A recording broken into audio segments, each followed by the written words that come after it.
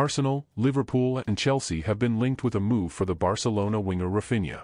According to a report from TBR Football, clubs have indicated a desire to sign the Barcelona winger at the end of the season.